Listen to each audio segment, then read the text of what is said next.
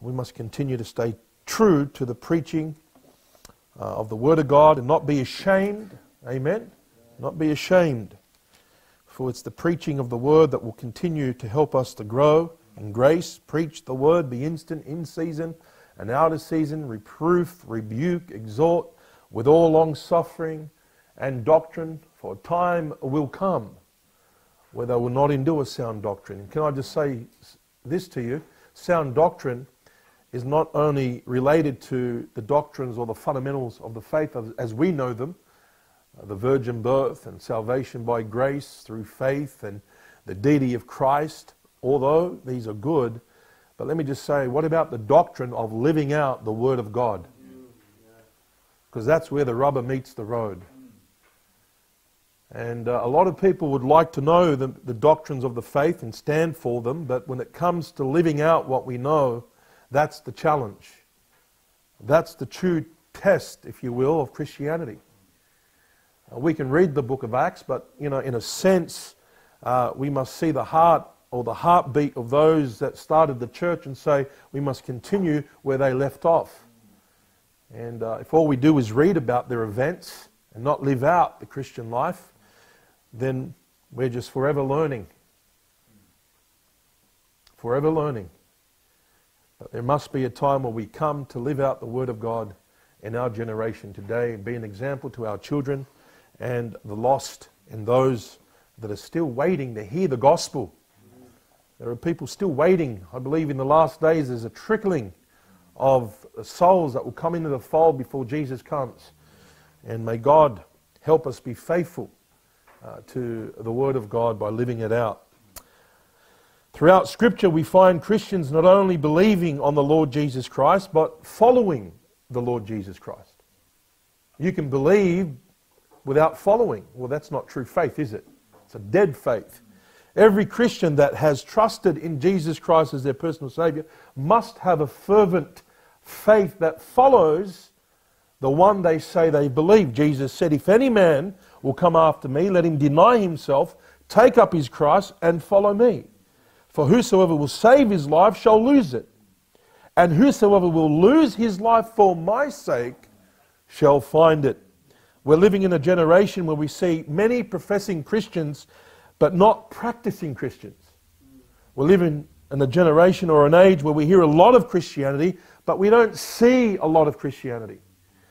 We're living in an era of many people claiming to have faith in Christ but not living out their faith.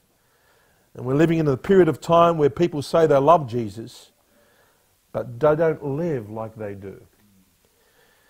In our passage before us, we see the Apostle Paul not only profess Christ but actually live for Christ. Paul not only had faith in Christ, but he was committed in following Christ. Paul not only said that he loved Christ, but he continued to demonstrate that love by obeying Christ for the will of his life. In chapter 1 of this letter, the Apostle Paul says in verse 21, for to me to live is what? Christ, and to die is gain. He writes to the church at Philippi in the beginning of this chapter, thanking them for the support that they simply supported him with for the gospel's sake. He takes time to encourage them that he's praying for them. He informs them about his current circumstances and how he was in prison and he was being persecuted and suffering. But his attitude was exceptional. Through that time in which he faced a lot of persecutions and sufferings for the living for the cause of Christ, he didn't have a complaining spirit or a murmuring spirit. He didn't have no regrets. As a matter of fact, he was rejoicing and actually saying to the church, rejoice always. And again I say rejoice. It's a man that wrote from prison. As a matter of fact, the Apostle Paul said that in nothing he shall be ashamed, but rather that he should continue to be a bold witness for Christ. Look at verse 20. According to my earnest expectation and my hope that in nothing I should be ashamed. In nothing I should be ashamed. That with all boldness, as always, so now also Christ shall be magnified in my body, whether in what? By life or by what? Death. You know what Paul was talking about here? He was talking about his current predicament, his circumstances. To him, his circumstances didn't dictate his life. It was Christ that dictated his life. It was Christ, that he was living for. It was very clear that whether he lived or died, that Christ will be magnified. Doesn't matter. It didn't matter. What mattered was that Christ will be lifted up by the life that he lived. That's what he cared about. And this verse leads us to what I will call Paul's life verse, and should be our life verse in verse 21. It's a remarkable verse, and I want to point out three things from this verse this morning. First of all, a purposeful life. He says, for to me to live is Christ. A purposeful life. A life that is lived with purpose is a life that is lived for Christ. People today want to live in such a way where they want to continue to preserve life and continue to live, but for what purpose? For what avail? Just to survive, eat, drink, and be merry and die? What are we living for? Who are we living for? The Apostle Paul says, for to me to live is Christ. I mean, there was no doubt this was almost his life verse, because life does not have true purpose for a Christian if we cannot live it for the cause of Christ. Life is not worth living if we cannot live it for Christ. It's not worth living. What's there to live for if you can't live this life for Christ? What's there to live for? For a Christian? Nothing, really. Because in all that we do should be for the cause of Christ. In everything that we do, whether we work, whether we train up our children, whether we are educated, whatever we do ought to be for the cause of Christ and for the sake of the gospel. Now, let me just say in the question here, how does living for Christ look like? I mean, for me to live is Christ, but how did it look like for the Apostle Paul, and how does it look like for us? What does it mean to live for Christ? Now, it's easy to say, I live for Christ, and I live, for Christ, and all that I do, but how does it look like? Because someone can say that, right? They can say, that's my life verse, for me to live is Christ, but how does it look like? It's more than just the Christian name, we know that. It's more than just the, ABCs of Christianity, of being baptized and following the Lord in baptism by water. It's got to be more than just the ABCs of Christianity, right? How does it look like? Well, first of all, by way of context, number one, to live for Christ is to spread the gospel. The church at Philippi were no doubt gospel focused. Look at verses 3 to 5. Have a look at verses 3 to 5. The Apostle Paul thanks God for their commitment. He says, I thank my God, verse 3, upon every remembrance of you, always in every prayer of mine for you, all making requests with joy. Why? Look at verse 5. For your fellowship, your partnership in the gospel from the first day till now. Living for Christ simply means to live to spread the gospel or to support the gospel in every way, shape or form. The Apostle Paul commended them, if you will, in this epistle for their, support. He thanked God for their support, their partnership. Lydia wanted to support the ministry from the first day she met Paul. It was a blessing. She not only was baptized, you look at that account later on when you can, but she just wanted Paul to be simply coming to, and those that were with Paul and the team to be, she wasn't ashamed of Paul or his travels or, by the way, let me just say this.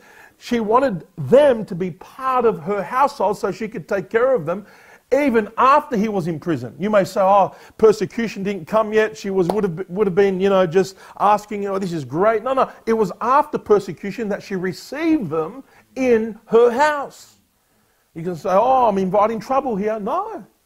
Because from get-go, she was supporting the gospel. She knew and understood what it meant in her life. And so therefore, she wanted now to have a new purpose, not only to be a businesswoman, but someone that would live for Christ. And what did that mean? Support the gospel. Someone that would continue to have the heart of the gospel, to continue to push forward and go forth into the lives of people. Who are you living for? What are you living for? We understand to live for Christ is to live for the cause of Christ, for the gospel's sake. Paul didn't want the church to be discouraged in his current predicament. Look at verse 12. Look what he says in verse 12. He was in prison. They understood he was in prison. He was in prison in Rome, under Caesar, by the way, chained to a soldier, a Roman soldier. But look what he says in verse. He says, I would ye should understand, brethren, that the things which happen unto me have fallen out rather unto the what?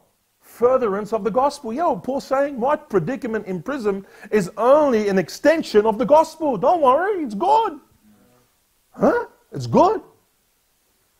Yeah, don't worry, don't be sad, rejoice always in the Lord. Look, listen, I want you to understand what's going on here. The gospel's pushing out in all the palace. Have a look at verse 13. So that my bonds in Christ are manifest in all the palace and all other places. And many of the brethren in the Lord, waxing confident by my bonds, are much more bold to speak the word without what? Fear. It takes one man to stand and to live for Christ by preaching the gospel. And if that means going to prison so others could be encouraged to keep on keeping on, so be it. That's all Paul wanted. And by the way, that was more than just having a little blog on the internet to promote yourself and your liberties.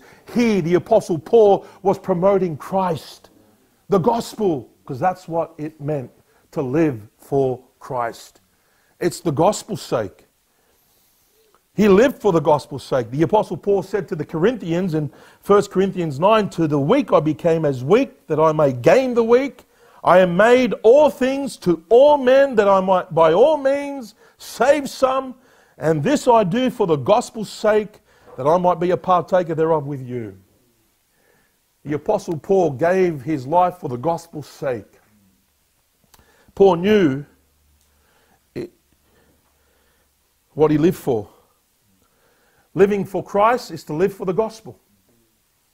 In 1 Corinthians 9 verse 16 he says, though I preach the gospel, I have nothing to glory of, for the necessity is laid on me. Yea, woe is unto me if I preach not the gospel. See, the Apostle Paul knew his calling, and he knew to live to Christ is to fulfill his calling. To fulfill his calling was to preach the gospel. He didn't do it out of prideful ambition. He says, for though I preach the gospel, I have nothing to glory. He understood, but rather from a heart to fulfill his calling. And to fulfill his calling, listen, meant that he would live for Christ. In our passage, Paul encourages the church to continue to be gospel focused. Look at verse 27 of chapter 1. Only let your conversation be as it becometh the what? The gospel of Christ. You know what, church? Only let your conversation, your lifestyle, live and breathe the gospel. Live out the gospel, share the gospel, support the gospel. For whether I come or see you or else be absent, I may hear of your affairs, that ye stand fast in one spirit, with one mind, striving together for the what? For the faith of the what? The gospel. If we're not living, to spread the gospel, then we're not living for Christ. We're not. If we live day by day and we interact with people out there and we're not soul conscious to tell them about Christ, pass out a gospel tract, or, just to have, that kind of attitude in the way we live, then we're not really living for Christ. If this church is not being gospel focused, listen, well above the cameras here, for the church, and it's not going out to the community and spreading the gospel in any way, shape or form, or anything that we can think on how we can think in spreading the gospel, then we're not really living for Christ. The church at Philippi were the fulfillment of the Great Commission, and the Apostle Paul was encouraging them to continue. Only let your conversation, your lifestyle, surrounded by the gospel, for the faith of the gospel, in one spirit, in one mind, striving together as a team, going forward.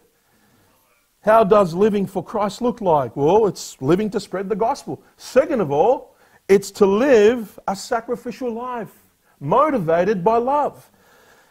The Apostle Paul had the heart of God. There's no doubt about that. And we see it because he spent his life living for others. Look at verse 21. For to me to live is Christ, and to die is gain. Verse 22. But if I live in the flesh, this is the fruit of my labor.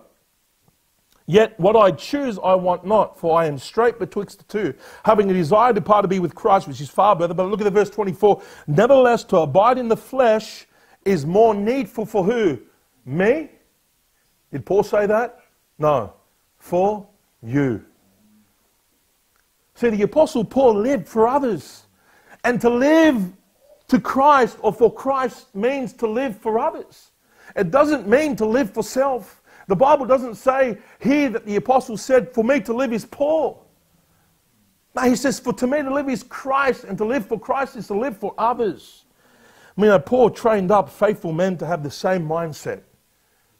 You know, people, once again, they're preserving life. How can I preserve my life? How can I survive? Well, why don't you think about how you can survive, listen, to serve God by serving others? Because if you can't live serving God and others, and you just want us to live serving self, well, that's not a good life lived. That's a life that is selfish, not selfless. That's not the mind of Christ, and we'll get there in a moment. But have a look at Philippians chapter 2, verse 19. The Apostle Paul trained up this young man called Timothy, a young man in the faith. What a remarkable attitude that this Timothy, this Christian, this young Christian that was being trained up to have the mind of not the Apostle Paul only, but the mind of Christ. Look at verse 19. He says, but I trust in the Lord Jesus to send Timotheus shortly unto you, that I also may be of good comfort when I know your state. For I have no man like-minded who naturally care for your state. For all seek their what? Own, not the things which are what? Jesus Christ. So for the things that are Jesus Christ, in reality, are things that are sought for others. If, this cup of water in Christ's name, if you give it to somebody, it's a blessing. In Christ's name, doing it for Christ, but yet serving others, loving others, naturally caring for you. For all those, and he's talking about context ministers, for all seek their own. So many ministers today living for themselves. You say, who are they? Well, many in our day. Why? Because we live in a very selfish culture. Very selfish culture. We heard it last week. Perilous times shall come. People will be lovers of self more than lovers of God. Trying to preserve life for self, instead of preserving life to live for others. That's what it means to live for Christ or to Christ. Amen? We must have that mindset in the capacity or the responsibility, in the measure of faith and talents that God has gifted us. Look what he says. He continues to say in verse 22, but ye know the proof of him, that as a son with the Father, he hath served with me in the what? Wow. Let's not forget the gospel, amen? We're not putting the gospel aside just so we can serve others. It's not humanitarian aid here. Let me just say this to you. Serving others with food and all that is good, but hey, make sure the gospel's there. Because if all you do is try to help the poor without giving them the gospel, you really have helped them to live longer and go to hell. Amen? Anthony? Yeah, the key is the gospel, but serving others is simply being there for them and loving them and caring for them in the realm of the gospel, not on the expense of the gospel. Even the world today will love you to do humanitarian aid. I mean, I guarantee you, if we're outside serving the community and our church was going out giving food, the police will probably come and join us. But because we're gospel preachers and gospel focused and we preach on sin and repentance, that's the problem. That's the problem. But I guarantee if our church was mainstream and just helping the community without the gospel being the focus, our community will love us. Would be one of the best known church around. But listen, brethren, we want to be known because of the gospel, and the gospel, not only this, but serving others is because of the gospel. He says, no man like-minded who will naturally care for your state. Not only this, but Epaphroditus was another man.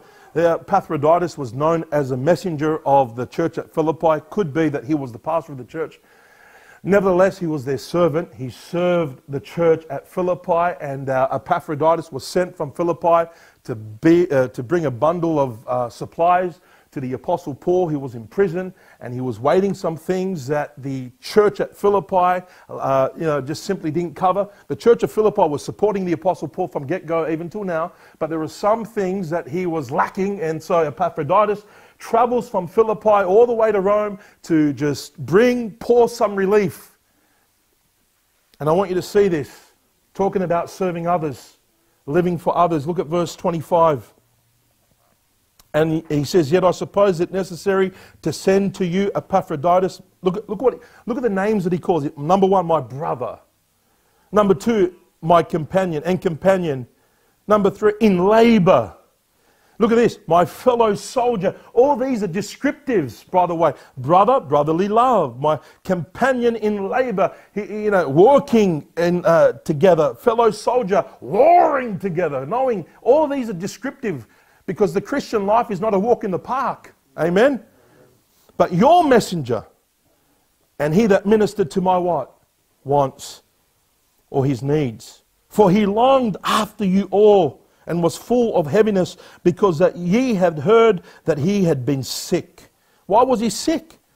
Because he travelled to get to Paul and relieve Paul. He cared about Paul, the minister of the gospel, so he may continue to do what God has called him to do. For we are labourers together with God. Verse 27, for indeed he was sick nigh unto death. But look at this.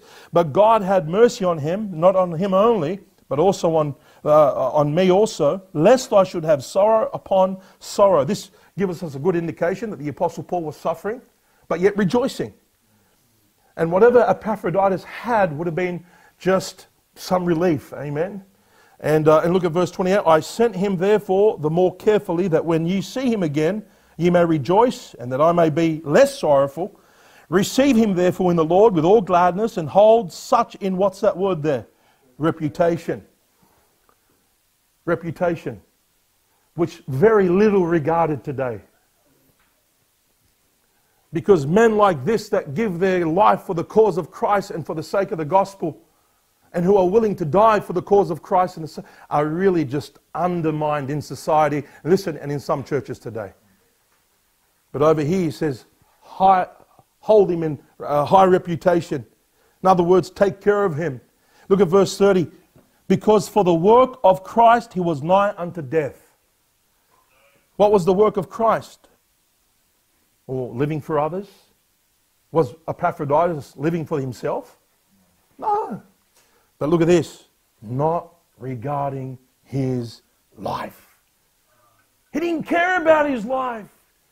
He risked his life. He laid down his life. Why? To supply your lack of service toward me. What the church couldn't fulfill, Epaphroditus put his hand up and says, I'll go and continue to be a blessing to Paul.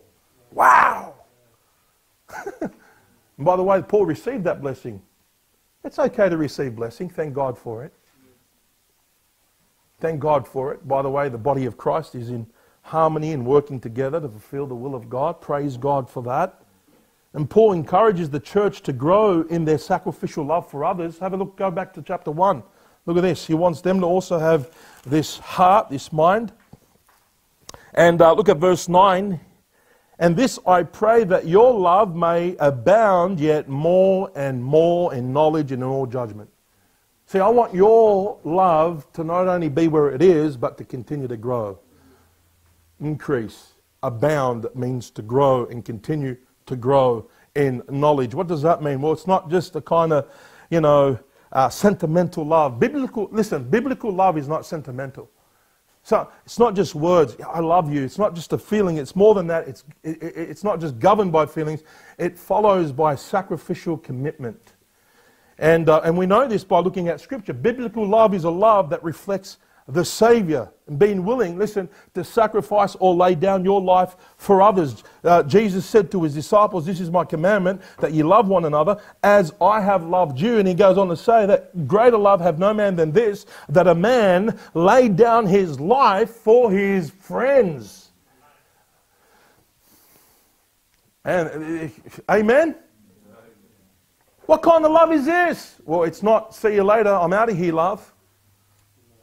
It's a love that's willing to lay down your life for others. That is biblical love. There's no greater love than this. It's Christ-like love. It's the Saviour's love. I mean, this verse makes me think of two couples called Priscilla and Aquila. The Bible says, and Paul giving them thanks, writing his last letter to the Romans, chapter 16, he goes, "Greet Priscilla and Aquila, my helpers in Christ Jesus, who have for my life laid down their own necks." Wow!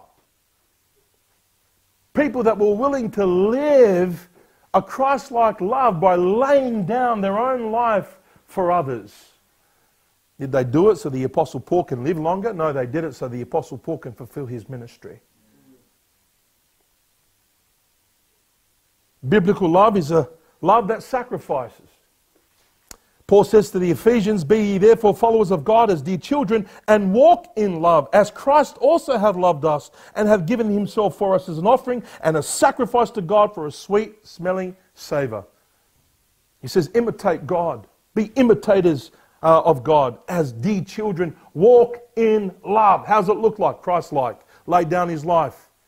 And God was well pleased with that sacrifice. It was a sweet-smelling savour. Why? Because he laid it down for who? Himself or others? Others. Biblical love is to have the mind of Christ. We see it clearly there in chapter number 2. Have a look very quickly. Philippians chapter number 2.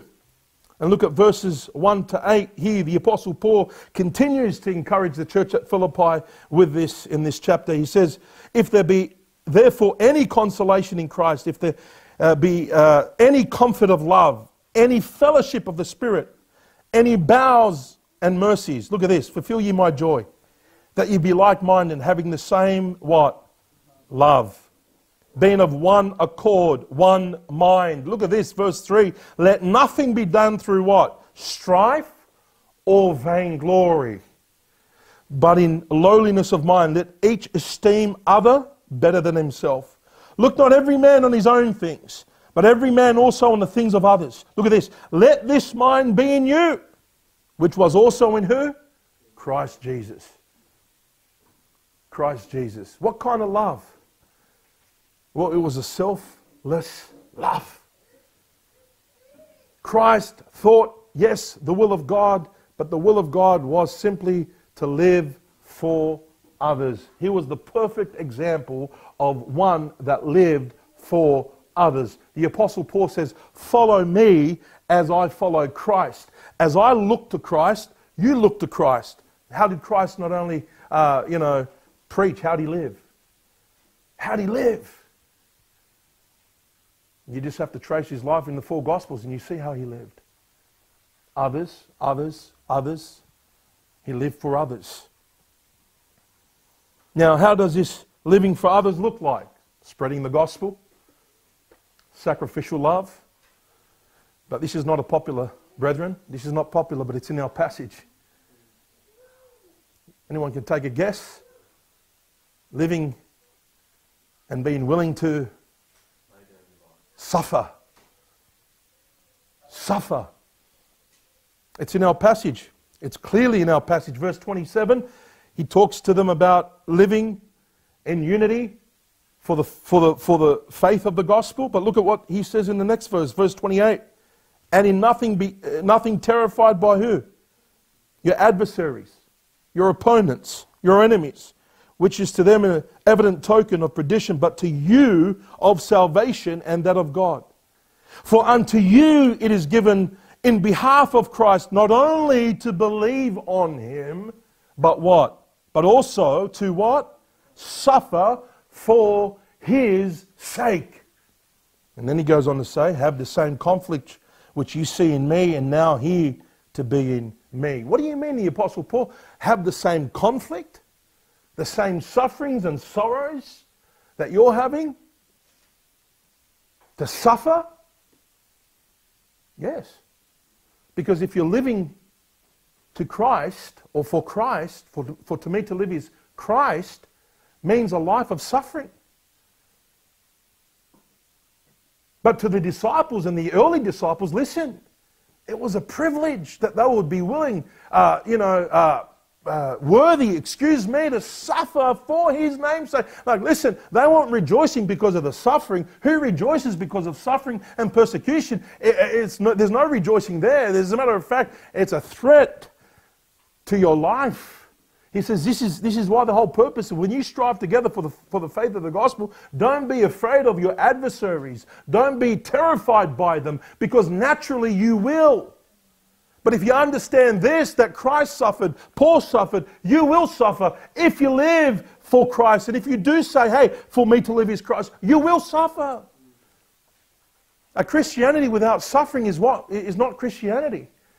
You will experience some suffering in your Christian life one way or another, depending where you are and what era you live in. But a lot of people want to bypass suffering. Well, no one wants to invite suffering. Do you want to invite suffering? No. But if you live to Christ, you will suffer.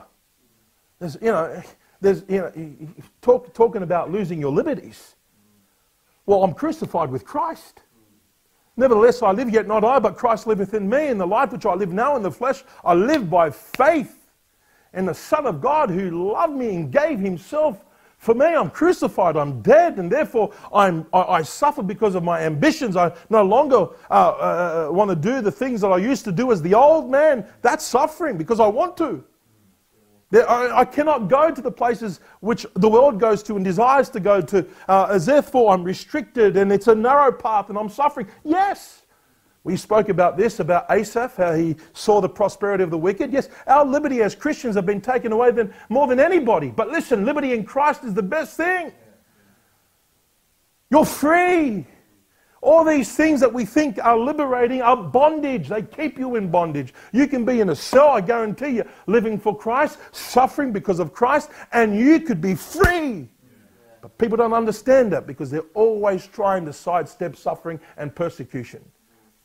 May God help us in these last days to continue to live to Christ, knowing that if we do, we will suffer. Why? Because that's what the gospel brings. That's what, when you live for the sake of the gospel, that's what happens. Someone once said, one cannot truly live unless he knows what he is willing to die for. What are you willing to die for? Just your liberty? Freedom of speech? But why freedom of speech? So you can criticize and have your opinion, or so you can preach Christ? Why freedom of speech? For what purpose and what avail? So you can promote yourself or Christ? Do you cringe because they're gagging you? Or do you cringe because they're taking away our liberty to preach Christ and live Christ? May God help us understand what we are really and truly living for and dying for. We live in a time where it's frivolous Christianity. Too much preaching going on, but not enough practicing. You know what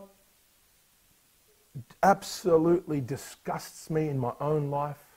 I'll tell you this, when I don't live out the preaching that I preach myself. I'm sick of hearing it. Live for Christ, give your Christ higher ground, surrender all. But we're just trying to escape the suffering. How does it look like in our day to day? Oh, Romans 13 is embraced by the cream of the crop of Christians today, your theologians. And all pious that we are obeying the government because that's what God wants us to do. Well, what about obeying God? Oh, but if we do that, we'll be in trouble. Oh. Welcome to the Christian country. A lot of people in different countries, if they even thought about what Christians are doing today, would be so sad. And yet, I believe at the same time, disgusted at their cowardness. That they can't even stand for Christ and live out the things that belong to God.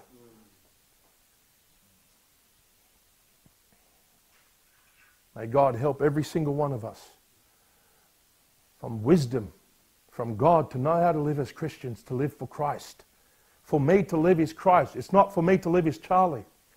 For me to live is Christ. It's easy for me to live is Charlie. Easy. But the sacrificial life that God wants me to live is for Christ. And to live for Christ is to live for others. Now this second part, not only the purposeful life, but look at the second part of verse 21. For to me to live is Christ, and what? To die is what? Gain, a promotional death. Oh, brother. Can you say that? Can you say right now, to die is a profit? Today is a promotion. To die is a promotion for me. You know what the Apostle Paul was trying to say? Listen, church, I'm living for Christ. And living for Christ means I'm living for you. But if I die, it's gain for me. Listen, don't think it's a loss. I'm not losing if I die. If my life is taken because I'm living for Christ, it's a gain. Can you understand that? It's gain. It's not a loss. Sometimes when things are done for the cause of Christ, people say, oh, I'm sorry. You know, and they, you know, I understand that. They're feeling the sorrow that's taken place because of the persecution perhaps that takes place. You know, especially our perhaps brethren that we don't know in Afghanistan. Our heart kind of, But in reality, if they end up dying, it's a promotion for them. As hard as it is, brethren. As hard as it is to the mind of a man that he cannot comprehend. But what Paul is saying is, listen, for me to die is gain. It's a profit. And why could he say this? Because he understood that he was saved. The Apostle Paul said in Philippians 3 verse 20, for our conversation is in heaven. He says, from whence we look for a Saviour, the Lord Jesus Christ, who shall change our vile body, that it may be fashioned unto his glorious body, according to the working whereby he is able to subdue all things under himself. The Apostle Paul knew that if he dies or when Christ comes, listen, my body is going to be changed into his glorious body. It's profit. I'm saved. I'm just not going to the grave. I'm going to be raised up one day. And he could say that because of the resurrection. And he believed in the resurrection. He believed the gospel. You say, what was the proof? Listen, he lived it. He was living proof.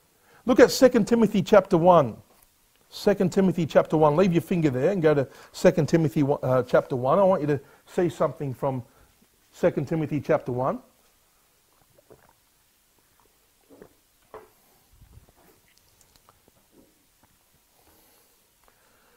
Paul knew he was a saved man. And he knew he was a saved man because he knew the grace of God upon his life.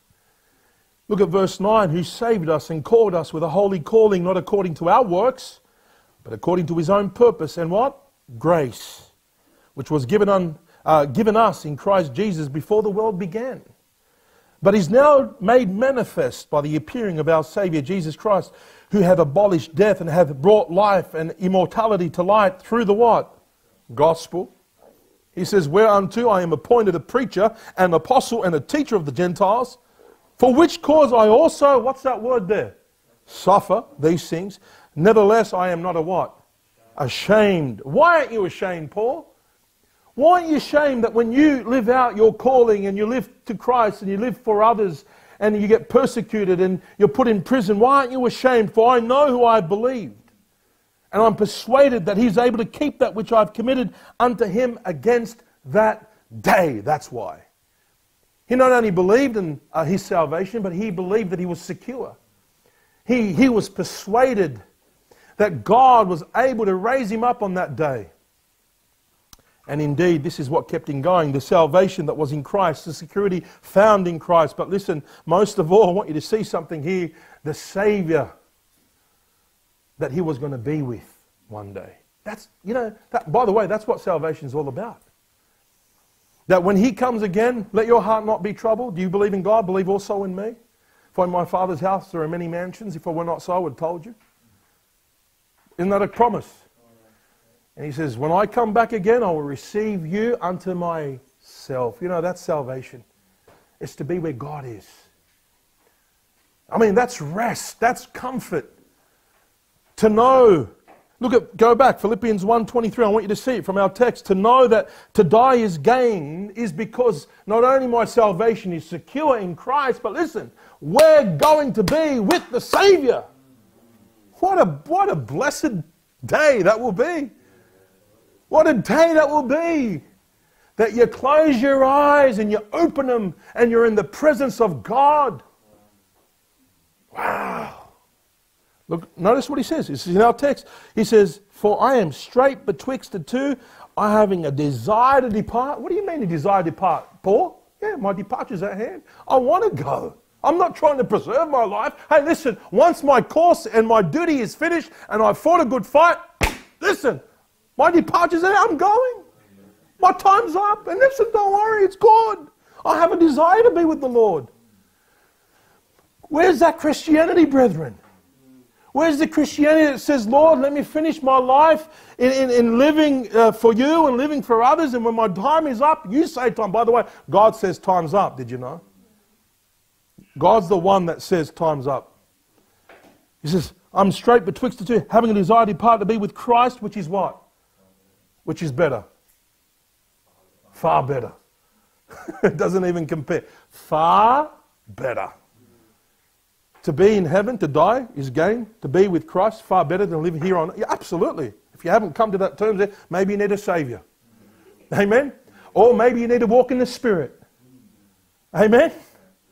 Maybe you need to experience what it means to be filled with the Spirit of God and the fruit of the Spirit governing your life and saying, Lord, come quickly. And you know, and understand that before He comes, you occupy till He comes. This is what it's all about. Paul the Apostle says to the Corinthians, being confident, we are confident, I say, and willing rather to be absent from the body is to be what? Present with the Lord. You know, this was one of Paul's motivating factors. This is what kept Paul going. And I want you to see it from 2 Corinthians 5. Just quickly, have a look at 2 Corinthians 5. I want you to see this.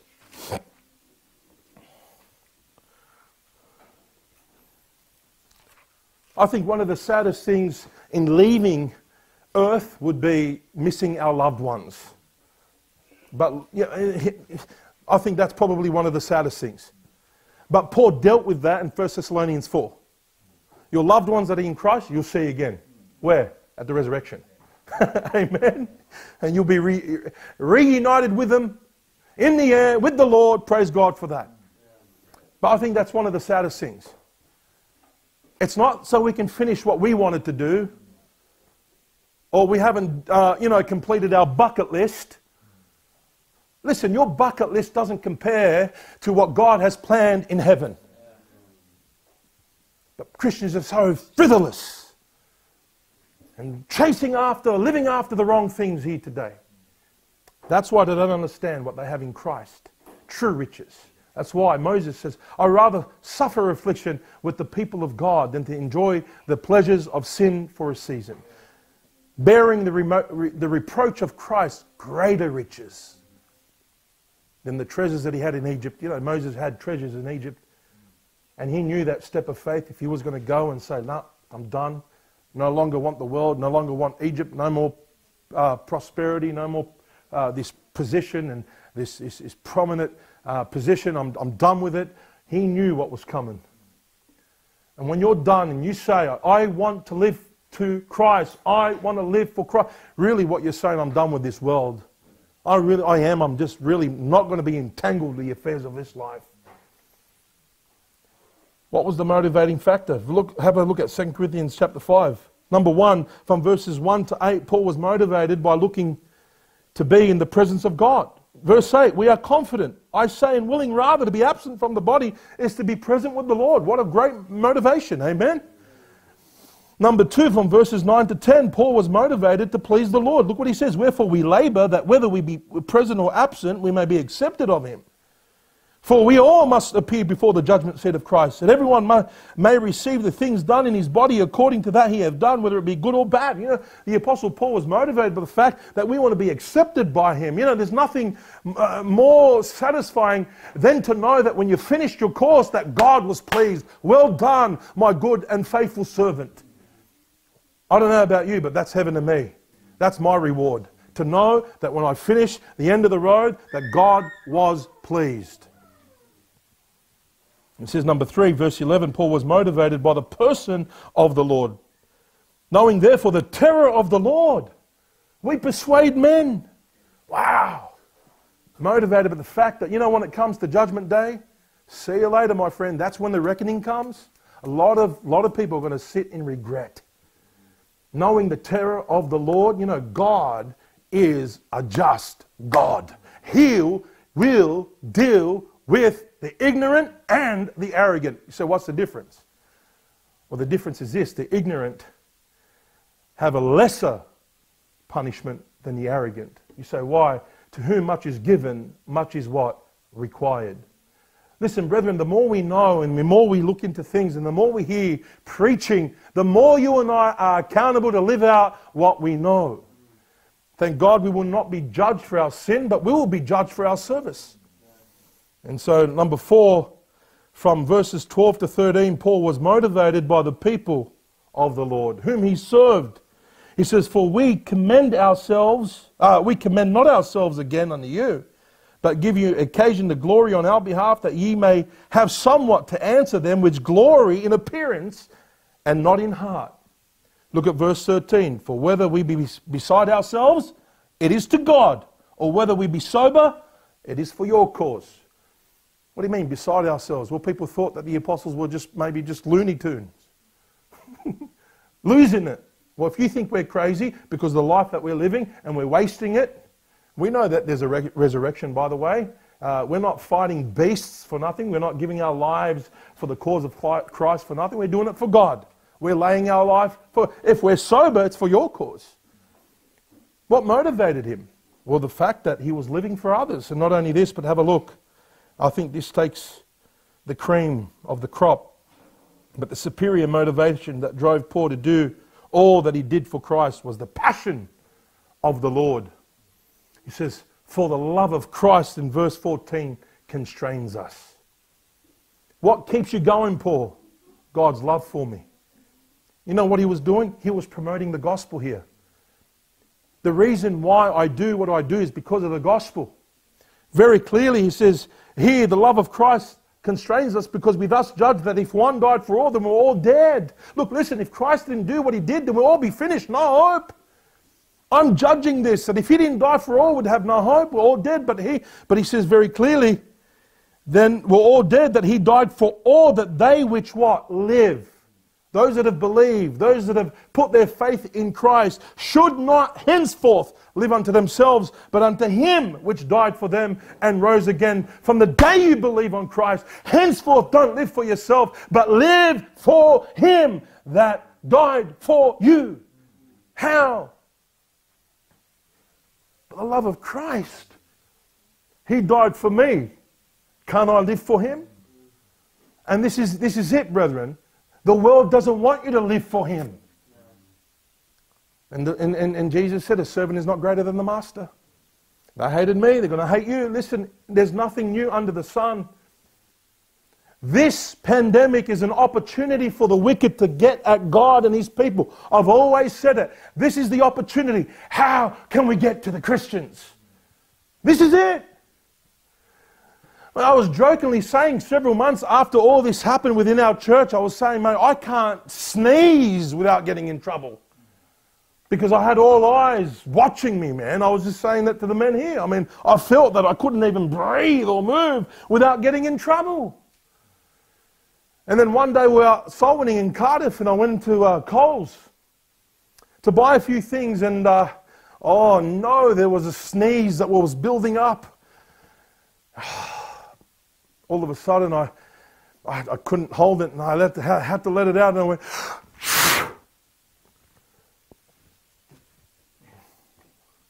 got my stuff and ran out.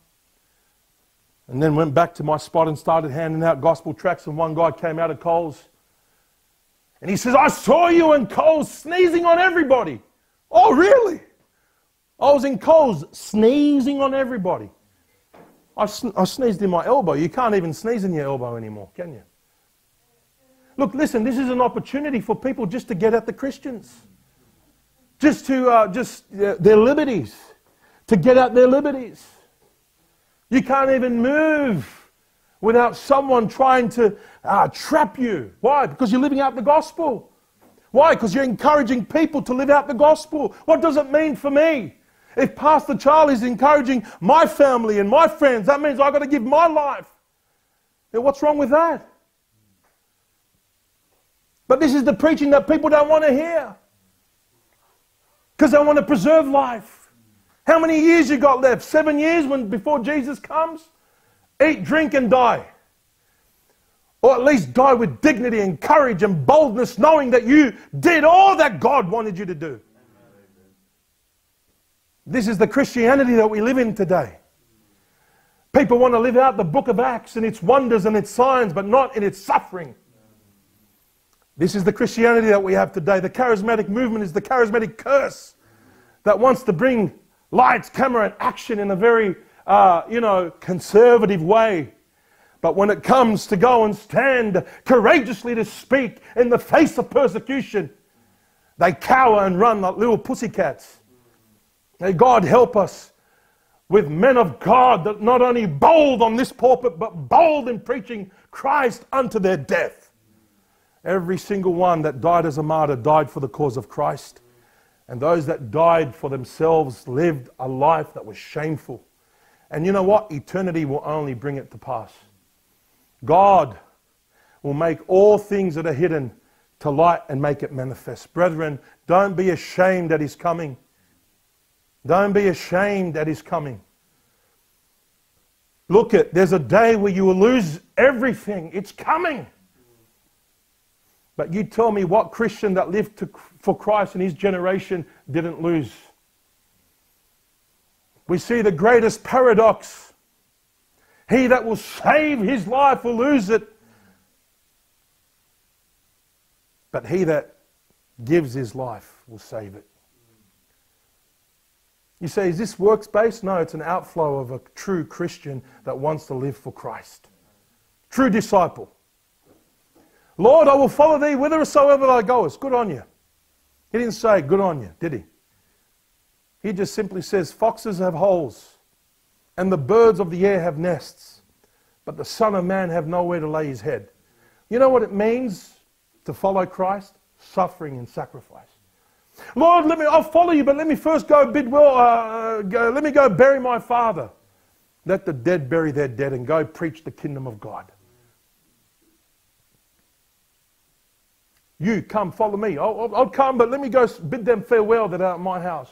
Listen, whoever puts their hands on the plow looking back, not turning back, is not fit for the kingdom of God. We preach this, but listen, when's the time to live this? You see, you look at this and say, how's this supposed to be lived out today in our era? When this first happened last year, one of the brothers came up to me and says, "You've got a family, Brother Charlie. You got family, kids, wife. You can't afford to go to prison." You know what you were telling me? You're telling me I can't afford to live to Christ? Listen, don't put that in my head. I'm already struggling. I need encouragement to say, you do what God's called you to do and God will be with you. And brethren, I say the same thing to you. Whatever God's called you to do, you do it and God be with you. Yes.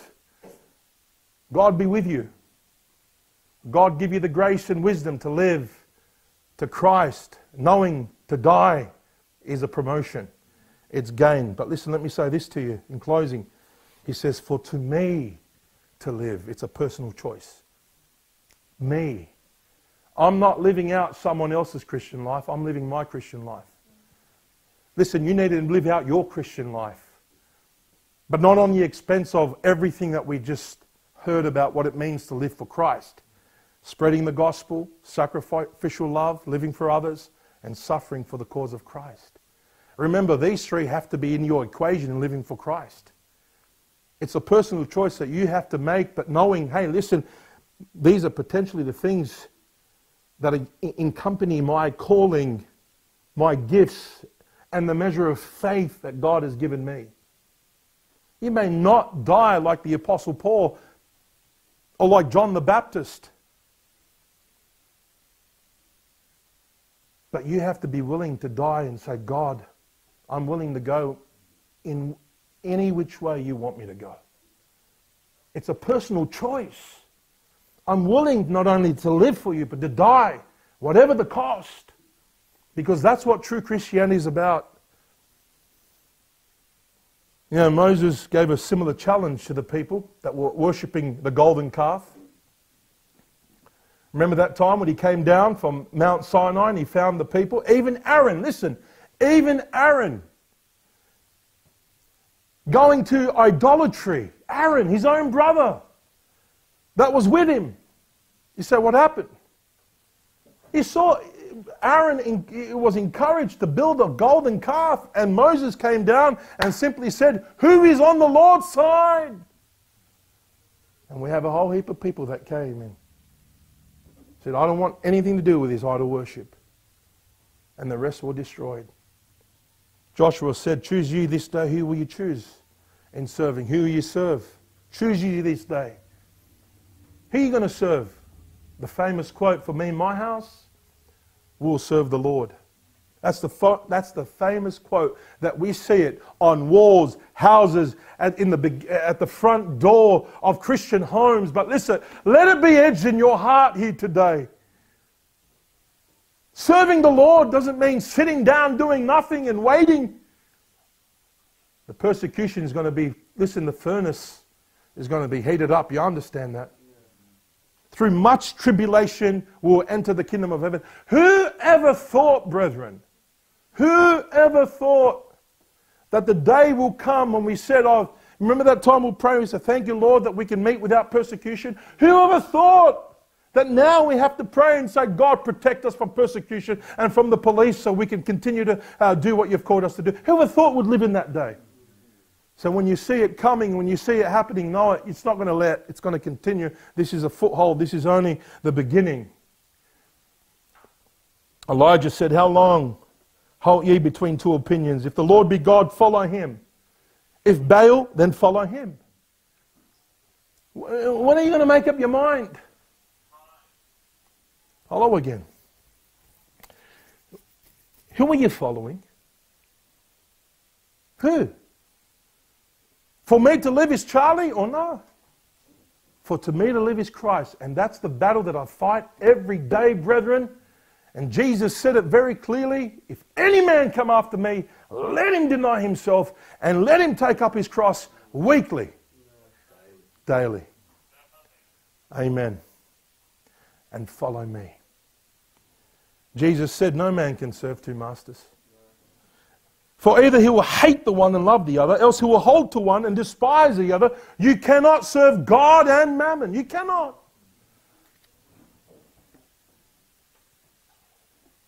So who are you serving? Is your master Jesus or is your master money? The truth is everyone is living for something, isn't there? Everybody. Position, possession, power, pride. What did Jesus say to that man in the parable that was living for himself and living for the here and now? What did Jesus say? What did the Lord say to him? He called him, you're a fool. Remember that parable? He says, you fool. This night thy soul could be required of thee. And then whose these things be, which thou provideth? You're storing up moths in your barn. This is what I'll do. I will store up much goods, living for the here and now. And people are living to store up goods to survive for what avail? If to live for Christ, good. But to preserve life, then all these things, who are they going to be for? Paul says, for to me to live is Christ. Now how could Paul say this and love, not his life unto death? How? Because that's what the martyrs did. If you read Revelation, they loved not their lives unto death. How can he say this? We saw all those motivations, right, in 2 Corinthians 5. But there's another motivation here, which goes hand in hand with the one that takes the cream of the crop. The love of Christ, and there's something else here I want you to see in our main passage. Philippians chapter 1, have a look. We're almost done. We started with this verse, and we'll finish with this verse. Have a look. Now, according, he says in verse 20, look at this. According to my earnest expectation and my hope, that in nothing I shall be ashamed, but that with all boldness, as always, so now also Christ shall be magnified in my body. Listen, whether it be by life, listen, or death. It doesn't matter. Whether I live or die, listen, by the life that I live, I want God to get the glory. What a motivation. What a motivation. Lord, I'm not doing this so I can be famous preacher that got arrested for the cause of Christ. Little do people know, Lord, I want you to be glorified among the heathen. And I want the people to know that you're more than essential. That's what I want. I cannot stand to hear it. You're not essential. Who said? Caesar? God haters? Carnal Christians? By the life I live and by the death I die, I want it to say, God is more than essential. He be magnified. Listen, because he's the giver of life. Without him we have nothing. And I want God to be glorified. And I pray that you would live a life that would want God to be glorified in all that you do, not be ashamed. Amen? Let's pray.